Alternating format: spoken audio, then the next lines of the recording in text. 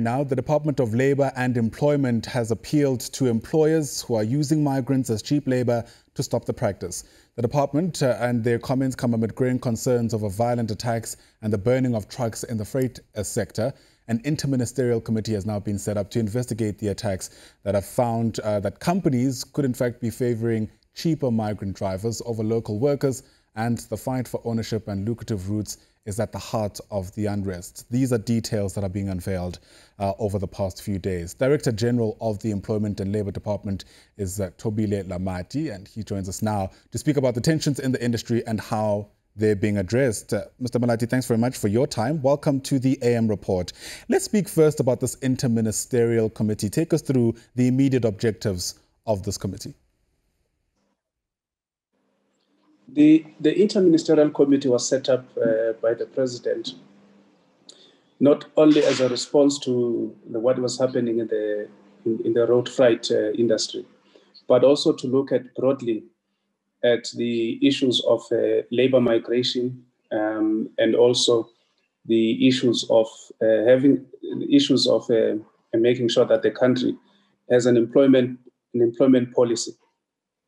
Of course, you know that people have been talking about the fact that you have foreigners that are taking over jobs for the South Africans, and there seems to be preference by the employers of foreign nationals over South Africans, and that's largely because we do not have any regulation that seems to regulate the employment of foreign nationals in the country.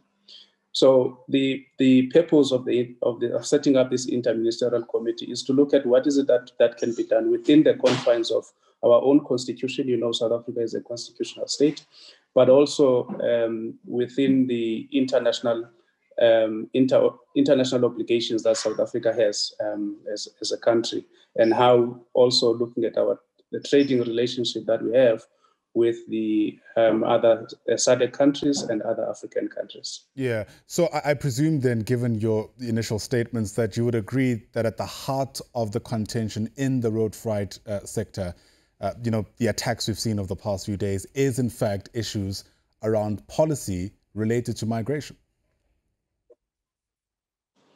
Look, when this thing started, we thought that was a driving motive behind the attacks. But in the last few weeks and months, we've seen that the attacks are conducted indiscriminately, meaning that they don't look at whether you're a South African driver or not. They just attack the trucks, which gives us a sense that there are other motives behind employment-related matters. I just want to take you back. Before lockdown, we had a joint operations that we conducted with both the police and the Home Affairs, and we were manning roadblocks, and we could pick up, drivers that did not have legal documents. And now I want to stress that we're talking about drivers or people that are in the country illegally, those that are undocumented. Because those that are documented, they have a right to be in the country, and they also have a right to find employment. Yes. Where they are successful. So those are the areas that we want to focus on. So this thing seems to have taken a different turn now. But nevertheless, from a policy point of view, we are steaming ahead, and the Inter-Ministerial Committee will be presenting their report to Cabinet next week. And then we will take it from there. Right.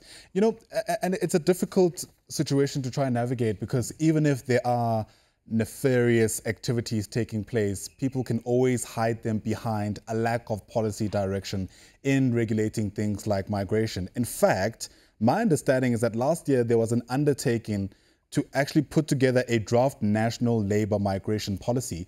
This draft policy was meant to be put together in March this year, and here we are still waiting. No, that's why I'm saying we're steaming ahead. We will be presenting something to the Cabinet, along those lines. Look, this is a very complicated... Sorry to interrupt you there, Thobile. What are some of the reasons that this draft regulation wasn't ready by March, despite the undertaking made last year already that it would be ready by then? Look, there's a lot of work that had to go into this exercise. Remember that we, especially South Africa, we need to be very cautious. Because whatever policy that we come up with, it has to pass a constitutional muster. And the legal people that we're working with and that we continue to work with, have warned us that if we arbitrarily come up with this policy that will seem to be discriminating against foreign nationals, we may have an egg on our face as government, not only as a Department of Employment and Labour, but as government. Remember, we have made it known long time ago as a country that there's a role that must be played by foreign nationals in the development of the economy of the country. So we have a right, or companies have a right to import skills in areas where they don't have skills. So we have to navigate those things, looking at people that are in the country, the asylum seekers, versus the those that are undocumented. And the real problem is those that are undocumented, because the asylum seekers, Home Affairs has a number of people that are in the country that are seeking asylum. And you know that previously there have been court cases where our courts have indicated that those people that are in the country and they have papers, they have a right to work. But you also know that there's a special dispensation that has been given to, Zimbabwe, Lesotho. So that also creates some bit of a challenge for us. But of course, if we come up with a policy and still have borders that are porous, that's another problem. And that's why Home Affairs is working tirelessly to make sure that they deal with the issue of porous borders. Right. Thobile, we're going to have to leave it there. Sadly, that's the time we have for this part of our exchange. It does certainly feel like it's a multiplicity of issues to try to get to the bottom of quelling some of the tensions we're seeing spilling out, not only in this industry, I think it's important to stress, but plenty others across South Africa. But thanks very much for your time. Appreciate your weighing in at this juncture. Thobile Lamati is the Director General of the Employment and Labour Department. Appreciate your time indeed.